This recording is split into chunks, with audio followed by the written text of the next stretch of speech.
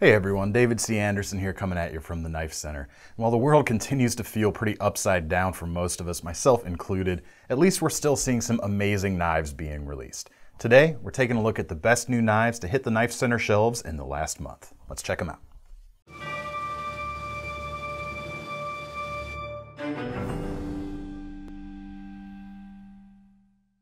So I'm going to start with some budget-oriented stuff with the Bestech Eye of Ra, which comes in at $52 right now. But just because something's affordable, it doesn't mean you need to sacrifice style, and this one certainly has that. The defining feature, of course, most readily apparent, are these cutouts that run through the handles. They do add just a little bit of grip, but I feel like that's just coincidental. They're really just intended to look cool, and it definitely succeeds. This hot yellow is only one of the colors you can pick. It has some more subtle ones if you don't like it to be so bright. And the scales come letterboxed just a little bit from the liners, so you get some contrasting gray in this case that you can see peeking out around all the edges, including on the insides of the cutouts, which is pretty nice.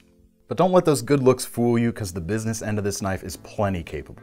You got D2 steel, so you get a lot of edge retention for your $50. That flat grind with that upswept profile is ready to slice away, and the flipping action is up to snuff too, because we've got ball bearings in the pivot, fling the blade out very quickly. This is just one of the models that Bestech makes at that $52 price point, and they're all spec'd very similarly to this. So if you don't like the looks of this one, make sure to check out the rest of their lineup. All right, next up is the Revo Ness, which is a folding Nessmuck style blade that I've really been in love with ever since I got my hands on this early example at SHOT Show this past January. The production versions have finally landed, so you guys are gonna get to see what I've been on about. This is another D2 bladed ball bearing flipper, and it comes in at $60. Only with this obviously very distinctive Nessmuck blade shape, which you don't see too often in folding knife form. The action is great when you're flipping it, but I've also taken to kind of gripping the spine here between my fingers, pinching the handle opening, letting it fall and click into place on the liner lock. The handle's shaped really nicely too. It's got enough length for a full grip, and it angles the blade just right so that the tip can still be used very easily without all that belly getting in the way too much. All that belly though, combined with the blade shape, makes this a great slicer thanks to that full flat grind. And with how wide it is, it's real easy to choke up and pinch right behind the tip for some super fine control. I especially love the way they've done the pocket clip on this knife. That black stonewash finish looks good, it's rugged, and should hold up nicely over time, as it kind of looks pre-worn. It's deep carry, has a nice long arm, and even the screws and the clip itself are both inset into the G10 scale. It makes it very easy to take in and out of your pocket without getting hung up on anything. The Revo Ness is a must-have for any Nessmuck fan out there, such as myself, or for anyone who's looking for a great EDC that's just a little bit different than the bulk of the new stuff out there today.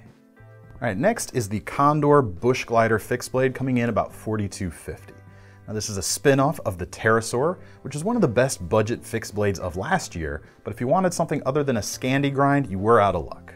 As you can clearly see, that's no longer the case. With the Bush Glider, we've got the same comfortable synthetic handle, but now we've got a clip point shape with a flat grind. It's about 4.2 inches long, and we still get that great 1095 carbon steel with a nice rustic finish. I'd say this is probably a better general purpose knife than the Scandi ground Pterosaur. The Bush Glider is perfect for camping, hiking, hunting, and of course still some bushcraft. The swedge thins things out near the tip for really good piercing abilities, with some broad jimping at the back for your thumb to rest on, and they're pretty wide for a good amount of grip without feeling overly sharp. The handle's nice and comfortable. You got several colors to choose from. I just happened to grab the black one today. My slightly larger hands fit well, but it's narrow enough that smaller hands are not going to have any problems with this design either. We've got a full-length tang that sticks out of the back, great for scraping things such as when you're working tinder or striking a fire steel. In fact, the spine of the knife here is crisp enough to strike a fire steel too. All right, this next one is the SOG Trident AT, which is one of two, well, maybe three actually, of the new 2020 SOGs that I've been most looking forward to. This knife feels considerably more refined than previous versions of the Trident, as they've completely built this from the ground up. It's still an assisted opening knife, but they've built this around their ambidextrous XR lock at the core of the knife. It fires fast and it's easy to operate with either hand. And it's even got an ambidextrous spine safety that works to hold the knife closed when you've got it in that position. Now this wouldn't be a proper Trident unless you had some of those rescue capabilities built in, such as this cutout here on the spine. It reveals a little bit of the edge so that you can cut string or strapping such as seat belts even when the blade is closed. It's also got a small glass breaker here at the front of the knife rather than mounted here on the back, which can be a little more comfortable than the way some other folks do it. Now, a clip point shape is available, and that version has a spine that calls to mind the SOG Seal fixed blades a little bit, although it's a little more subtle than previous versions of the Trident, but I like this Tonto option even more. In fact, it's really almost a drop point, since the leading edge of that blade still has a good deal of belly. The clip is reversible and deep carry, and it no longer has those giant SOG letterings that turned a few people off in the past. Taken as a whole, you've got tactical and rescue needs baked into the DNA of this knife, but it doesn't really get in the way of it being a good EDC. Now, with SOG's Terminus XR, Seal XR, and Kiku XR models kind of forging a new destiny for the company's future, the new Trident AT is the next model leading the charge, and I think it's doing a really good job. All right, next up, the Kershaw Launch 11. Now, the Launch series of knives are all very good, and they're such a bargain that they've always got a strong chance of being one of the best releases in any given month, and this 11 is no exception. We've got a smaller design here that should be a really good EDC option, less than 3 inches of blade length with their signature black wash finish. The handles are black aluminum with a really tough anodizing, should hold up really well over the years. We've got a few cutouts in the handles on this knife too. It's a design element that Kershaw's really been experimenting quite successfully, I'd say, over the last year. We're seeing it kind of crop up in some competitors as well, including that Bestech, as well as a knife coming up just next after this. The Launch 11 has a nice slim pocket clip. It's not deep carry like the smaller Launch 9 is, but it does keep it away from the handle cutout quite nicely. Should help to keep your pocket fabric from kind of bunching up under there too much and hindering your extraction. Now, at the core of what makes the Launch 11 great, or in fact any launch model out there, is a combination of good materials. You've got CPM 154 super steel and tough aluminum handles, paired with push button action. It's competitive with the best automatics at any price, and it's all American made for just under $100. Now, next up is the new Spyderco Watu, coming in at $182 right now. And I got to admit that this knife, as well as its bigger brother, the Chokwe, initially completely flew under my radar because they just weren't my thing aesthetically. But the more time I've spent with them in the hand, and the more I've listened to Seth Vietti rave about them, now he's the guy who runs our social media pages, the more I've come to appreciate this knife. The Watu is, in Seth's words, so pokey and slicey, and it's true. And I don't mean that in a derogatory way whatsoever. The 20 CV blade starts nice and thin, and it's ground even thinner with a full flat grind. That steel's going to give you a lot of edge retention, and with the edge itself so thin, it's going to last even longer through all your harder cutting. The blade comes to a wicked point and orients really well in the hand for piercing and aggressive cutting. The angle of the handle to the edge itself makes this really like a modified Wharncliffe shape, pokey slicey indeed. Those handles are a carbon fiber and G10 laminate, and you can actually feel the weave on the top layer there. It's nice and subtle, adds a little bit of texture without being aggressive at all, and it feels very premium. This knife features Spyderco's patented compression lock, which means you can kind of flick it open real easily if you want, and it also lets you keep your fingers out of the path of the blade when you're closing. We've got Spyderco's wire deep carry clip, which is reversible, makes it carry nice and unobtrusive, and it looks really classy from outside your pants. In addition to being a good tool, the Watu actually supports a good cause as well. The blade itself was inspired by old West African knife patterns, and a portion of each sale of this knife goes to the Keep a Child Alive charity.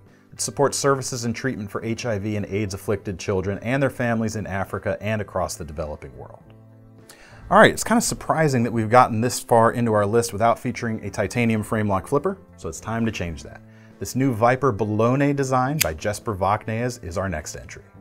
Now, these knives start at $165, but they're not your typical titanium frame lock flipper. They're actually more inspired by old slip joint patterns. Coming together in this package, it creates a great executive or gentleman's knife.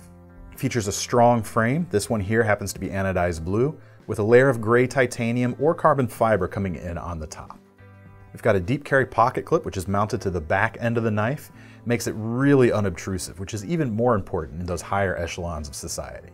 Got a very classy blade profile going on here. Got M390 steel with continuous belly along the edge. I'm a sucker for a design that has virtually no straight lines. This one definitely has that going on for it. And with a shape like that, that should be a really agile cutter and a very efficient slicer. We've got some nice touches too, like a crown spine for a luxurious feel. I especially love the way they've integrated the flipper on this knife. It's very subtle. You can only see a tiny little bit of a wedge sticking out here, but it still works very well. got ball bearings, crisp action, premium materials. It's really hard to go wrong with one of these knives.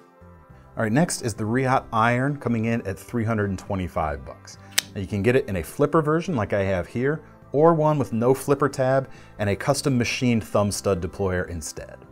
As you'd expect from a Riot at this price point, it does ride on bearings, and it comes together in a compact but powerful design with this broad M390 blade. It's a bit over 3 inches long, and it's good for pinching up too, kind of like that Revo Nest from earlier. And that tip is acute enough for high precision, but it still feels like you can really push this blade very hard. Now the handle design is refreshingly neutral. We've got no aggressive finger grooves here, and it should fit a lot of different hand sizes. Even though it's a little bit on the smaller side, it really melts into my palms quite well thanks to the contouring. You can get it in carbon fiber or a few different micarta colors. I have one of the green micartas here with some options for anodized hardware too. So you can kind of tailor your look for more rugged or more refined environments. It's a versatile shape, built to use, and overall it just feels so good to operate. Last but not least is the first whole new Shirogorov design in some time, the Quantum. Now you're gonna pay a premium for this knife. It is $1,100 or thereabouts, but you're gonna be getting an impeccably built folder that few companies out there can ever hope to replicate. We've got absolutely meticulous fit and finish, which is something that unfortunately doesn't really come through in photographs, but you definitely feel it in the hand. We've got a 3.75 inch M390 blade, and it flippers open with glassy smoothness. Or you could even open it using these thumb depressions and do it a little bit more slowly if you wish. Now the finishing on this knife is immaculate, and their edge itself is consistently thin. Thinner than you'll see from pretty much anyone else out there with this kind of consistency, and it's razor sharp. The titanium handles are subtly but effectively milled with an unobtrusive logo here on the handle, since the blade itself is unmarked. There's a bunch of other nice little details that you really have to feel to appreciate, including this nice kind of buried lanyard hole at the back, but my favorite detail is the subtle milling we see here on the lock bar release. Adds a little bit of grip, but it doesn't come at the expense of looking great. Now you can certainly spend less on a knife, a lot less in fact, but it's going to be hard to beat the precision that you're going to find with the Quantum. So that's it for our list today, but I'd love to hear what you guys think. Make sure to let us know your favorites in the comments, and to get your hands on any of these cool knives, we're going to leave links in the description to take you over to KnifeCenter.com. And while you're over there, you might as well sign up for our Knife Rewards program so that when you buy one of these, you'll earn some free money to spend on your next knife. I'm David C. Anderson from the Knife Center. Hope you're all staying safe, sane, and sanitary out there. See you next time.